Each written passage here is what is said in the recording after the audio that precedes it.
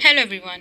InformationBoxTicket Lifestyles brings you today environmental microbiology topic on microbial interaction types and examples. But first, don't forget to like this video, subscribe to my channel and press the bell icon button so you don't miss any of my videos.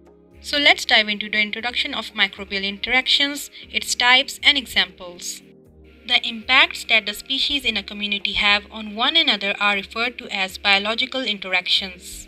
Microbial interactions can take many different forms, including interactions with other bacteria, plant-bacteria interactions that support plant development, interactions with animals, interactions with people, interactions with water, etc. Microbial interactions are pervasive, diversified, essential to the operation of every biological community, and they play a key role in the biogeochemistry of the whole planet. Mutually beneficial interactions are the most frequent cooperative interactions found in microbial communities. According to whether both populations and one of them gain from the relationships or one or both populations are badly affected, the interaction between the two populations are characterized. There are many different types of symbiotic relationship between the species, including mutualism, parasitism, amensalism, Commensalism, competition, predation, and protocooperation. Let's see the types of microbial interactions. We have two types of interactions. One is positive and the other is negative. Positive interactions include Syntrophism, Commensalism, Mutualism, Protocooperation, whereas negative includes Amensalism, Parasitism, Predation, and competition. First, let's learn about mutualism. It is described as a connection where each creature interacting gains something from their partnership. Mutualist and host are physiologically obligated to one another in this connection. It is extremely clear that in a mutualistic condition, one member of the association cannot be replaced by another species. Close physical touch between the interacting species is necessary for mutualism. The mutualistic interaction between organisms enable them to live in an environment that neither species could occupy on their own. They may function as a single organism because of the mutualistic interaction between them. One example is lichens. Lichens provide a wonderful illustration of mutualism. They are an assemblage of certain fungal and alga genera.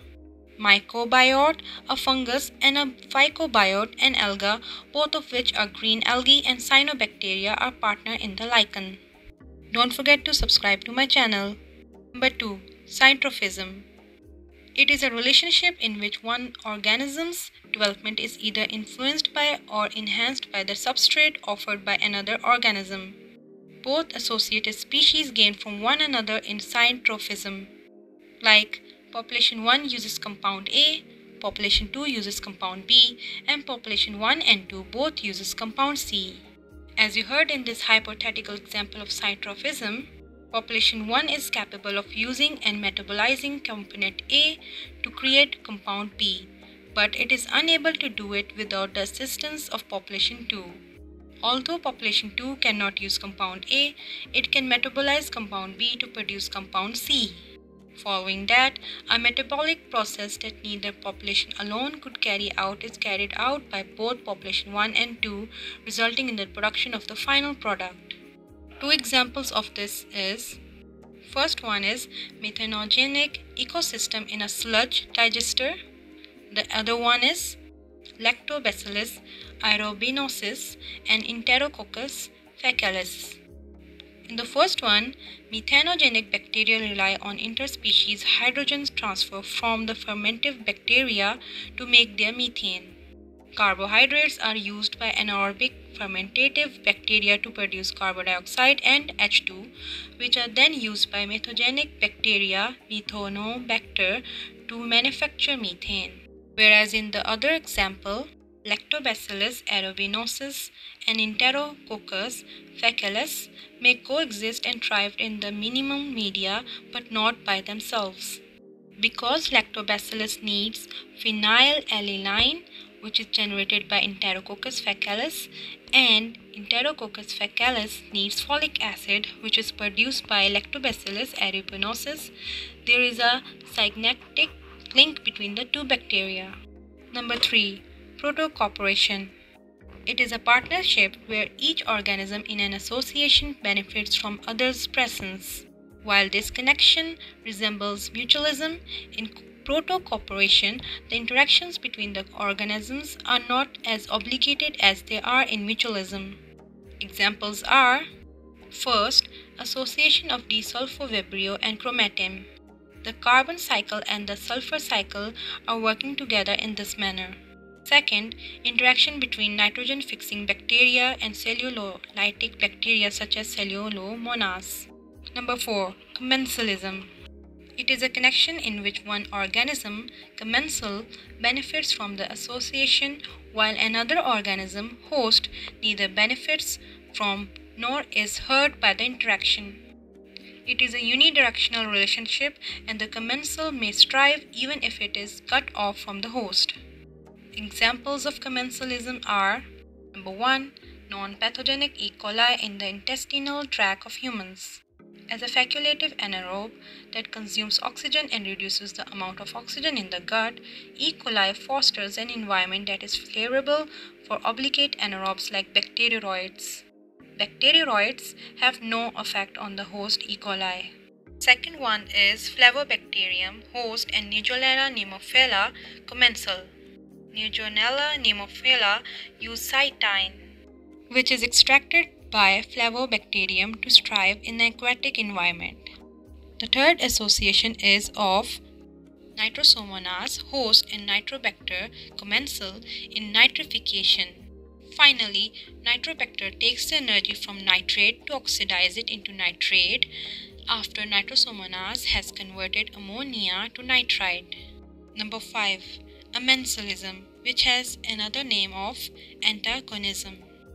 Amensalism or antagonism is a term for the interpopulation connection that results when one microbial population generates chemicals that are antagonistic to another microbial population. There is a bad connection there. While other populations are suppressed, the initial population that generates inhibitory compounds is unharmed or may even experience competition that thrive in the ecosystem. Antibiosis is another name for this chemical inhibition. Examples of antagonism is: first, we have lactic acid produced by lactic acid bacteria in the vaginal tract. Numerous healthy bacteria in the vaginal canal create lactic acid, which inhibits many harmful species including Candida albicans. Second, skin normal flora. Numerous skin pathogenic microorganisms are inhibited by fatty acids generated by skin flora. Number 3. Thiobacillus theoxidant. By oxidizing sulfur, Thiobacillus theoxidant creates sulfuric acid, which lowers the pH of the culture medium and prevents the majority of other bacteria from growing. Number 6. Competition. The rivalry between the two microbial populations imply a bad relationship in which both populations are negatively impacted in terms of survival and growth. Competition happens when two populations share the same resources such as the food or space and results in decreased maximum density or growth rate of the microbial population. The microbial population competes for any resources that limit their ability to expand, including carbon, nitrogen, phosphorus, vitamins, growth hormones, etc. Because one population will win the competition and the other one will be ripped out, competition prevents both populations from occupying the exact same ecological niche. Example of competition is competition between Paramecium canthatum and Paramecium aleurelia. When these protozoa are combined, both species of Paramecium feed on the same bacterial population. Due to competition, Paramecium aleurelia grows faster than Paramecium canthatum. Don't forget to support this channel by subscribing. Number 7. Parasitism. In this arrangement, one population, the parasite, benefits and receives nutrients from the other population, the host, which suffers. The population between a host and a parasite is defined by a considerable amount of time spent in touch, either physically or metabolically. While some parasites known as ecoparasites reside outside the host cell, others known as endoparasites do so inside the cell. Examples are: number 1. Viruses. A highly particular host-specific obligatory intercellular parasite, viruses. Numerous viruses, bacteriophage, as well as fungus, algae, protozoa, and other organisms are parasites of bacteria. Number 2. Bdellovibrio. Many gram-negative bacteria harbor an ectobacterium called Bdellovibrio. And lastly, predation. When one creature, a predator, engulfs or attacks another organism, it is a common occurrence, prey. When the prey is bigger or smaller than the predator, it usually dies as a result. Predator-prey interactions are often brief. Examples of predation are: number 1. Protozoan bacteria in soil. Numerous protozoans may feed on different populations of bacteria, which aids in keeping the number of soil bacteria at an ideal level. Number 2. Bdellovibrio. Parococcus, Daptobacter, etc. are examples of predator bacteria that can feed on a wide range of bacterial population. So that's it for today. Thank you so much for watching till the end. Don't forget to like this video, subscribe to my channel and press the bell icon button. Thank you.